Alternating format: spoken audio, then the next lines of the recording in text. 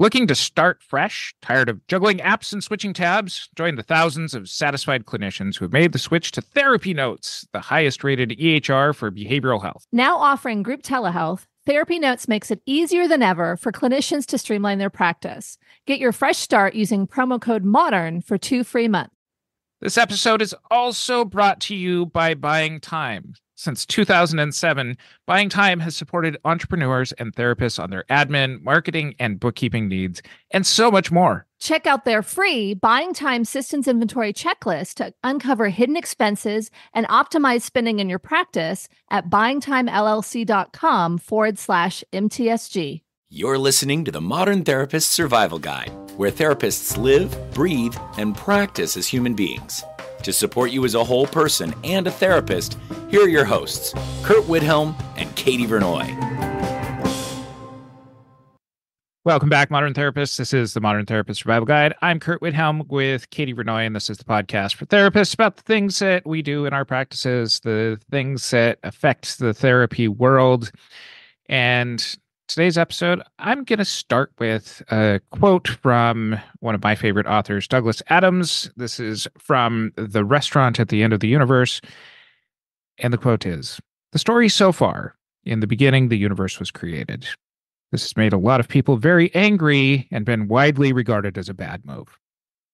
Now, I start with this because in this episode, we are talking about pop psychology and where it got started and how it's affecting us and our practices. And I'm very reminiscent of Douglas Adams because the APA president about 50 years ago, George Miller, talked about giving psychology away. And I think as we explore what we're doing here today, this has made a lot of people very angry as psychology as a science gets watered down and is not necessarily been a great idea. And we are diving into pop psychology. Is it good? Is it bad? Is it a mixed bag? Does the mixed bag make things bad? Is it kind of the poison Skittles sorts of things? So we're going to try and not cover a whole lot from previous episodes where we've gotten into like neuroscience and some of that kind of stuff. We'll overlap a little bit of that. If you're more interested in a deeper dive on some of those topics, we'll link to those in our show notes over at mtsgpodcast.com. But Katie, pop psychology, where do you want to start? To not be like pop psychologists and just assume that we all are working from the same definition of things and just extrapolate out from there, why don't we talk about what is pop psychology and what can we actually consider pop psychology versus actual psychology and just schlock? So I'm going to start with a blog from Nick Haslam. And Haslam is a professor of psychology at the University of Melbourne. And in this blog, Nick breaks down that there's different kinds of pop psychology. And while overall, I think we can look at pop psychology as taking science, taking what we know as being psychological principles based in research, peer-reviewed sort of stuff, and transforming it out into more common language for the public, that we kind of need to separate out some different types. And Nick Haslam has identified that he kind of sees that there's a few different kinds of ways out of this. There's no science behind this. This is one person's blogging opinion, but I'm going to back it up and say that I like this at least as a starting place. And so kind of the first category that he identifies is media books whose primary aim is to inform the public about recent developments in scientific psychology, authored by academics or science journalists. These are people who have done the research, who are taking very scientific language, making it more out for the publicly available kinds of things. And some of the examples that are given on this are things like Daniel Kahneman's Thinking Fast and Slow. We've referenced that in this podcast before. Dan Ariely's Predictably Irrational, and Joseph Ledoux's The Emotional Brain. These are scientists who have a specific focus in mind and are trying to communicate that information out to the public. This also sounds like Brene Brown, Gabor Mate. Does Esther Perel do her own research? Like, it seems like folks that are kind of in that space where they're connected to some sort of research institution, they're doing their own research, and then become kind of pop psychologists because they go out and speak, they're on the circuit, that kind of stuff, or they write really well-received books that, have a huge amount of people that are reading these more simplified lay language that is consumable by the public. Sure. John and Julie Gottman would be other Yes. people Yeah. that might fit within this. You were bringing up kind of a point where we'll kind of circle back to some of these people. There's the curious cases of people who end up making more of their living being out on the circuits that kind of deviate away from some of where their research is. And I'm going to bring up, people who have research that is credible, but end up just kind of reaching a point of popularity where they aren't really talking, they're extrapolating more. They become kind of guilty of some of these other topics. And I'm talking about people like Jordan Peterson and maybe even some of the stuff that I will say that there are periods where all of the people that you have listed, this has been absolutely true. You got to take it with a giant grain of salt, depending on where you got to continue to be critical out of some of their messages. Well, and I think what you're talking about is this feedback loop, or folks who are interacting with their audience and continuing to probably be creative and think about things and potentially not even recognize the impact of their musings on the public because they've got credibility. They are scientists, but then when they start musing or getting caught in the feedback loop, those things may be taken as science and fact, but in fact, they're just pre-research ideas. The second genre of pop psychology is a little bit more applied, according to Haslam. This is, instead of expanding on a scientific topic for a curious layperson, it offers guidance for people who want practical help with the challenges of everyday living. Often it is written or made by psychology practitioners rather than by academics. And the authors or the creators behind this kind of media is a little bit more at arm's length from the research on the topic. And great examples of this would be people like Curt and Katie, who are not doing our own research, but we are the ones who are kind of expanding upon what other people have been saying, either taking it and putting it out there for curious audience kinds of people. This might be a lot of your Instagram and TikTok people who are therapists who have credential kinds of things, who are taking and kind of simplifying other people's research and putting it out there for improvements in everyday living. And I think we have a lot of friends and colleagues who've written books and who have put those things out where they've, kind of gathered the research or gathered their practical experience and put something into writing into like a journal or into a book that's a self-help book. So this is kind of self-help for folks who want to improve their lives. Yes. Okay. The third and last group that Haslam described is targeting people with mental health problems. And kind of like the second group, but significantly different.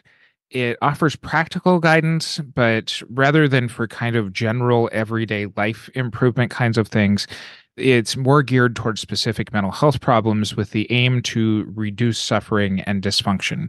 So this might end up being some of the people with like lived experience kinds of things without necessarily having the professional training to be a mental health practitioner kind of thing. So pop psychology, it doesn't change kind of the relevance of any of this, but it's helpful to kind of separate out that these are different categories under a larger umbrella. So the biggest difference between 2 and 3 is really the types of problems that are being addressed. The second one is self-help for folks who are wanting to improve their lives. The third one is self-help for folks who are deeply struggling and for whatever reason aren't accessing therapy. And this is in some ways a prequel or a replacement for therapy. And it could be practitioners, but you're also saying it could be lived experience folks. Yes. Okay, cool. I don't know that actually gets all of them. I mean, when we were talking beforehand, you were saying that there's also like this fourth category that you had in mind about business folks, and we expanded that out to influencers. I Yeah, think it seems like that those three categories don't really cover all the things that we're seeing in pop psychology these days. and this is maybe just kind of a critical addition to this blog thing. I think that it does help to take and kind of look at, kind of the business-minded people and the salespeople who either have read some psychology stuff or other pop psychology sort of stuff and been able to take some of those business principles or those psychology principles and add them to business kinds of things. Yeah. They're effective. They're things that do work out of certain psychology sort of spheres. But I think in really kind of this self-help sort of thing, or kind of this very coachy sort of thing, and depending on how far back you want references to be, the one that always, comes to my mind is Think and Grow Rich by Napoleon Hill was maybe kind of one of the first classic examples of this. But you can get all the way up to things like Enneagrams and that kind of stuff, as far as like, there's science principles that build the foundation of a corner of that households, but there's a lot of stuff that has not been scientifically validated or can't be validated through the structure of how it's set up, that ends up making it to be something that is put out there as pop psychology sort of information. A new year means a new start, so why not get a new EHR? Therapy Notes is the all-in-one platform you've been looking for. Therapy Notes just released their new premium telehealth feature, allowing clinicians to have up to 15 clients in a group session at a time. In addition to secure messaging, golden thread documentation, billing, scheduling, and more, it's no wonder why they're rated 4.9 on Trustpilot. With so many amazing features, it's no wonder they're the most trusted and secure choice for solo clinicians and group practices alike. Offering live customer support 24 hours a day, 7 days a week, you're sure to keep all your New Year's resolutions with Therapy Notes at your side. Head over to therapynotes.com and use the promo code MODERN for 2 free months.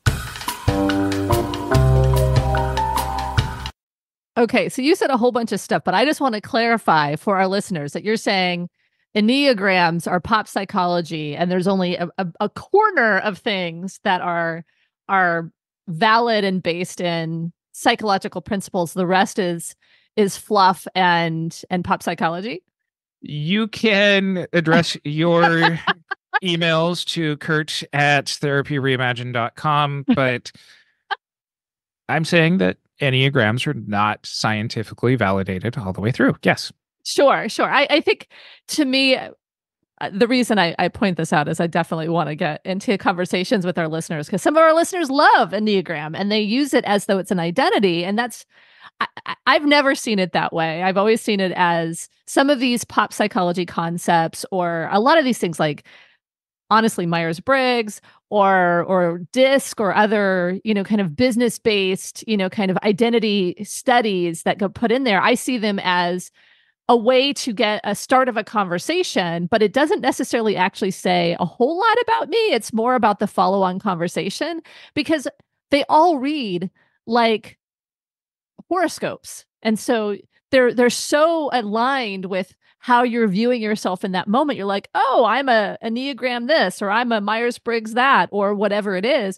And so to me, like, it's freeing to have you say that, because I think there's that element of, this is a tool. This is not your identity. Well, and what you're speaking to is, it's not just business that gets intermixed with this. It's also spirituality. And Ooh, yeah. I think that there's kind of the overlapping pieces between all of these things, that in order to form an identity around oneself as an individual, it's helpful to have a starting place, as you're referencing. Now, this is where we as therapists, being based in things like evidence-based psychology sorts of things, might use that as a starting piece of a conversation. We might use, if you're versed in things like astrology or Enneagrams or those kinds of things, to help people come back to kind of what their, human condition aspect sorts of things are. But that's not really what our profession is using that wholly unto itself. And I think that part of the dangers is that a lot of us who get into this field or had pop psychology as kind of an influence for us to become more interested in actual psychology and some of the scientists and science behind things have to be able to differentiate between who the author is, where in the author's career this information come from. Are they talking about really specific things in ways that are more digestible for the broader audiences of things in order to become more interested in things? For example, I look at somebody like Robert Sapolsky, the evolutionary psychologist out of Stanford, who wrote a book, Why Zebras Don't Get Ulcers, that kind of gets into his research around stress and around the ways that stress has impact on things, but done in a way that's storytelling to make it make sense to people who aren't out there, shooting zebras after they've had an encounter with a lion where they didn't get intact. But tranquilizer darts, so that way they could go and test hormones. They weren't shooting them with guns, people. All right. But there's a difference between that, kind of that first category of like, these are people who are researchers who are taking their stuff and making it more accessible by giving examples, versus people who are really good storytellers who are further removed from the actual research, who might take, some liberties here and there to be able to kind of overinterpret what some of the messages are. And so we can succumb to really good storytelling at the cost of actual science. And to me, I feel like there's a few places I can go from this, but I want to address this part and then go back to something else we were talking about. But for me, this is what news media and popular news seems to do very well. They'll take a research study, they'll focus on one tiny little bit of an area of it, expand that out. And I don't think they necessarily go super far into saying things that are untrue or unverified. They use, I think, at least the news media that I follow, they tell a reasonably accurate story about what this research has shown. But the headline is very evocative. There's a lot of, how am I going to sell this story? What is going to resonate with the public? And so then things get framed in what is marketable or what is going to get the most views versus what is actually accurate to the research in a very deep way. And so there's been, they do this with medical studies all the time. They do it with psychological studies all the time. And sometimes even the headlines are a question that make you think that, the answer is going to be one thing, but when you go and read the story, it's something else. And sometimes we're only just scanning the headlines. And so the content that we consume from folks who are a little further removed, whose job is more about storytelling, can be really fraught with some bias. It can be fraught with confirmatory bias because like, hey, this aligns with what I've always thought. It can be fraught with only getting a piece of the story because that piece is most interesting. And so to me, whenever there's something especially juicy in the news and they're referencing a study, I try to always go back to the original study to see, like, did they actually report this accurately? Do they understand it accurately? Because they're a little bit more of a lay audience. They're a little bit more removed. And how influenced were they by their audience being interested in the story? Because I think to me, that stuff gets very scary. And I think we're as susceptible, although we have knowledge and resources on how to sort through it, but we're as susceptible as lay people with some of this pop psychology of like the latest research. I agree. And I think that there's even an addition to what you're saying, which is that as the reader, we're capable of making those mistakes, but we also have to look at, are the authors intentionally also ignoring criticisms of the research that they're putting out? Mm-hmm. And this has long been a criticism of somebody who I consider a fantastic storyteller, but who's dabbling into the science ends up becoming kind of questionable because of the rejection of a lot of contradictory information to the great narrative. And by this, I'm referring to Malcolm Gladwell. Ooh, okay. He's somebody that I've read too and have really appreciated some of the stories. So what is your criticism of Malcolm Gladwell? So we could do a whole series on criticisms, but so I'll focus largely on kind of two things. Neither of these are directly into the therapy world, but they're things that definitely have impacts on things that come up in therapy. Now, one of the ones that I will put out there, and this is the danger of kind of pop psychology being what can influence public policy kinds of things. One of the big proponents of things like broken windows theory of policing was Malcolm Gladwell. And because of his writings on this, this was something that largely influenced NYPD to start to engage in stop and frisk policies, things that have largely been shown by sociologists to have a ton of racial bias in them.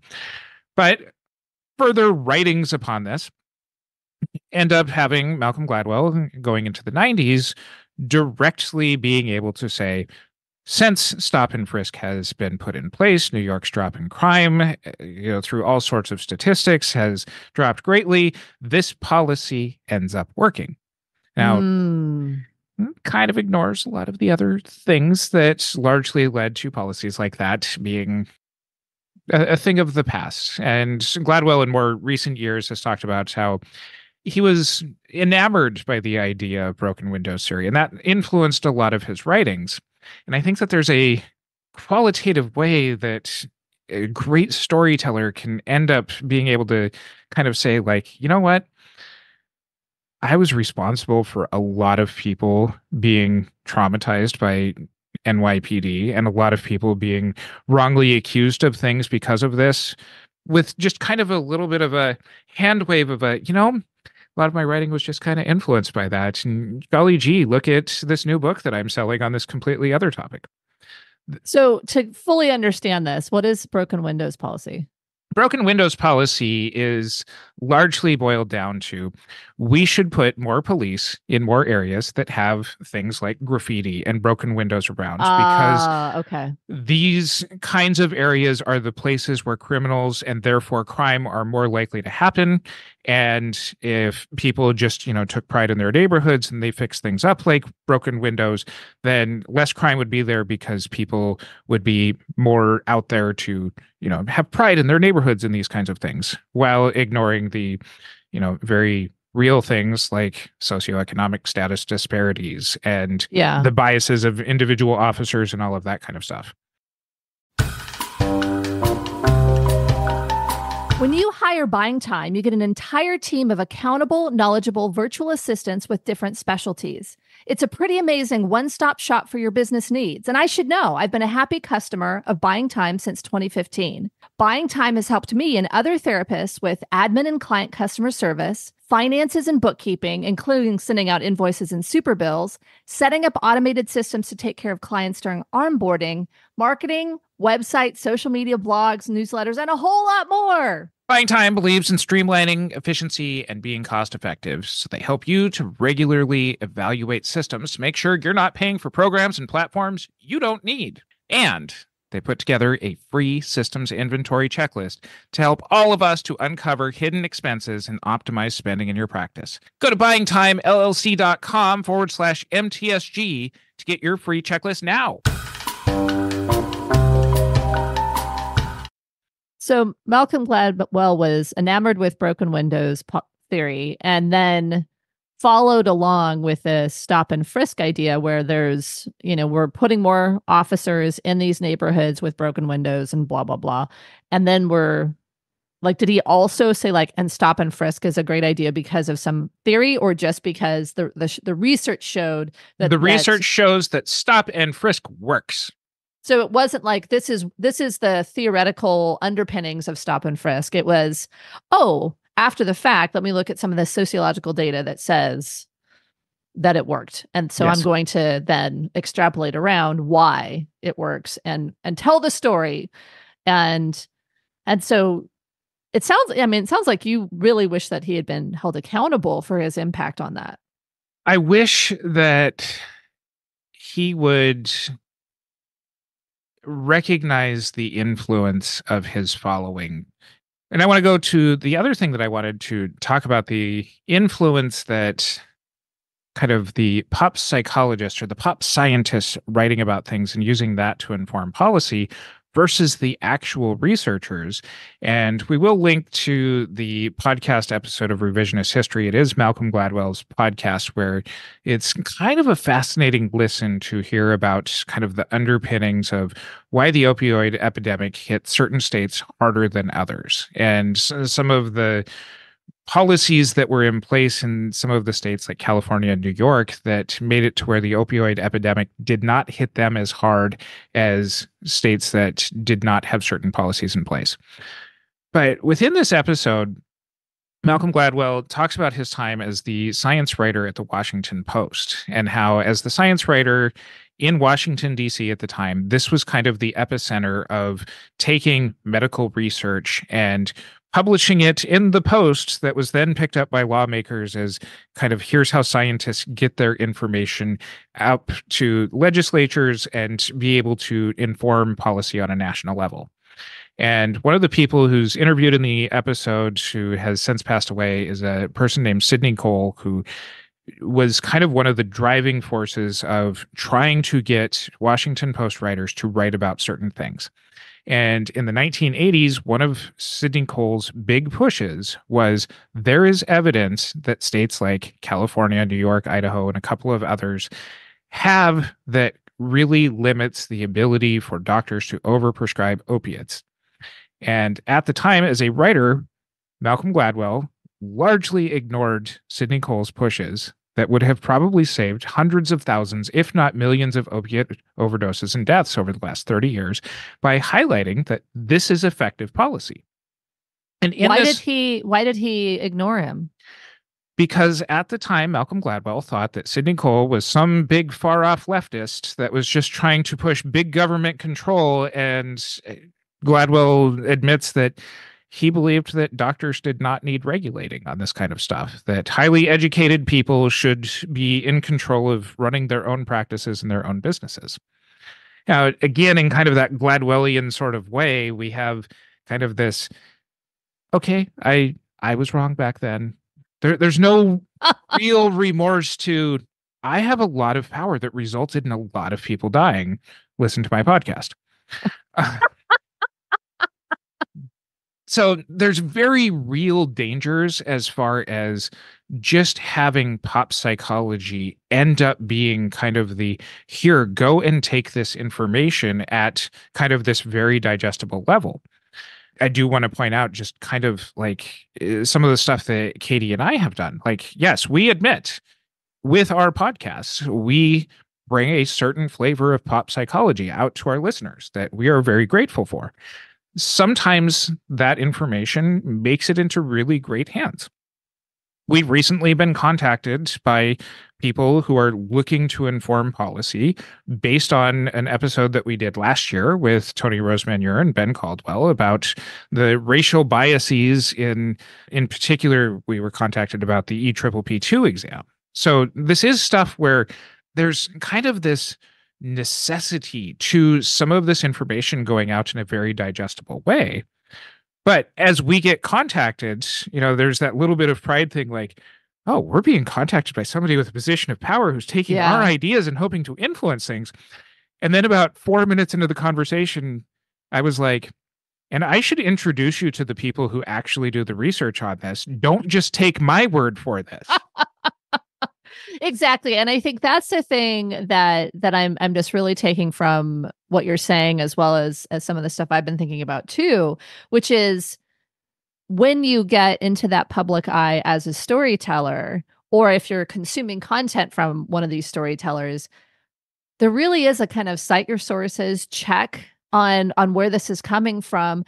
And this is much harder, what is being focused on and what is being ignored, which I think is really hard, because I mean, we've experienced this as content creators that, what are we going to focus on? What are we going to comment on or not comment on? Where are we going to put our attention? What is in our wheelhouse and what is not? And I think at times when we've chosen to comment or not comment, it's been really, really good ideas. And sometimes it's not been, right? Like we're humans, we do all those things. And so to me, it's just really interesting how much power as a society or maybe even as a species, that we give to the storytellers about what we put into policy, how we act on a day-to-day basis.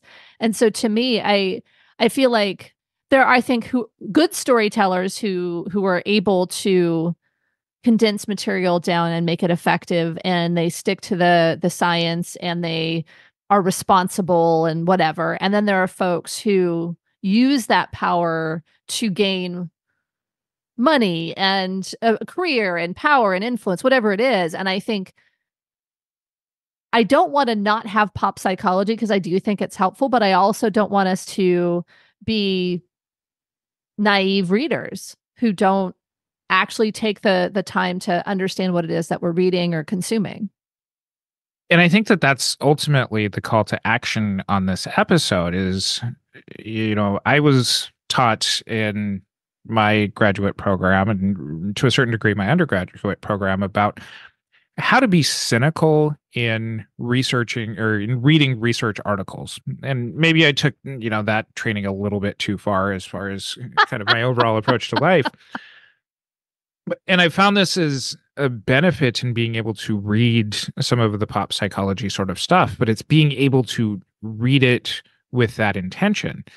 I admit, I really like reading a lot of Malcolm Gladwell stuff. I listen to a fair number of the podcast episodes that he puts out, not all of them, but it's kind of coming with, okay, I'm here to listen to stories. And then it's being able to dive into some of the things that get brought up. I look at, things like Daniel Pink sort of stuff that I know you've referenced quite a few times, Sure. and will give you the credit for introducing me to Daniel Pink. And some of the stuff that I see or I hear in the kind of content that I consume ends up being stuff that I've read some of these research things before. I can either say this is somebody who largely accurately represents what some of the research says, or I can say, all right, they're using this as a mechanism to make a different point that might apply to a lot of people, but isn't necessarily critically valid as far as what they're trying to say.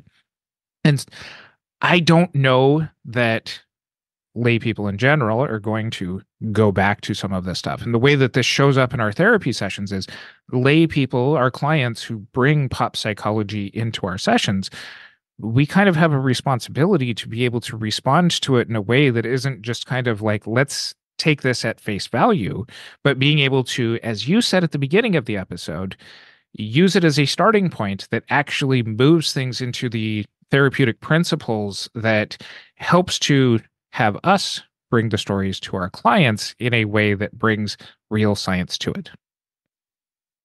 Yeah, I agree. And I want to expand on that point, because I know before we started recording, you asked, do I use pop psychology in my sessions? And I honestly probably do more than I should.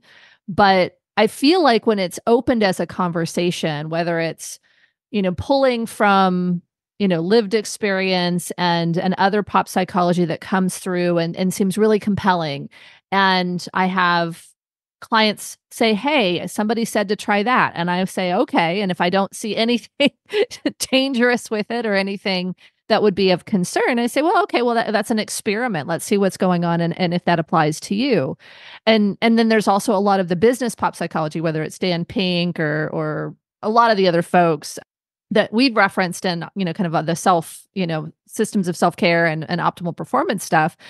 I use a lot of those things as starting points. And I think, and it's not just like, okay, well, what does this mean to you and how does this impact your identity? But sometimes it's like, how do we put together a unique plan for you, given that we have so many places to pull ideas from? And so to me, I feel like even just in preparing for this episode and in this conversation, I feel like I want to be more discerning. And I want to also honor that creativity just isn't just within a research center. Creativity can happen in the world, and there are practical things that are worthwhile. It's just, we have a higher level of responsibility than someone else, a friend giving advice, to be able to discern, is this real or is this hype? Or even if it's things that are being misapplied and misattuned. before the episode when we were preparing, you were talking about like stages of grief from Kubler-Ross, that how many clients end up coming in and being like, I'm in my bargaining stage and I can't wait to get to my anger stage. I've had zero clients say that, but just to be able to be like, those stages aren't necessarily what the research backs up. Like, let's maybe not create an argument about what the science says and talks about, just kind of where you're at in your feelings right now. Sure. That's maybe a small example, but we do have this responsibility with when clients end up bringing information in, or if you are creating your own content, that you make sure that you're doing so accurately and not just to build the following. And one more point before we wrap up. I think as I've been listening to what you're talking about and just thinking about all of the different pop psychology that comes into my room from my clients, I think we need to also understand what it is. For the longest time, I didn't take an Enneagram test. I had no idea really what it was. I figured it was, one of the horoscope personality tests, and it pretty much is. But I've had so many people talk about love languages or emotional intelligence, and emotional intelligence I have looked at, and I think it has a scientific base and is very much pop psychology. But I think there's a lot of things that just that come into our offices that are based in the zeitgeist, the popular psychology of the day, that I think we actually have to pay attention to those things to be able to understand what they're talking about. Because not all of our clients will be able to tell the story the way the author has. And so I think we need to have a sense of the things that are coming into our office or likely to come into our office. So read the pop psychology, dig into where, what it's based in, identify if it's helpful, useful, or dangerous, and then be able to engage with your clients on some of these things.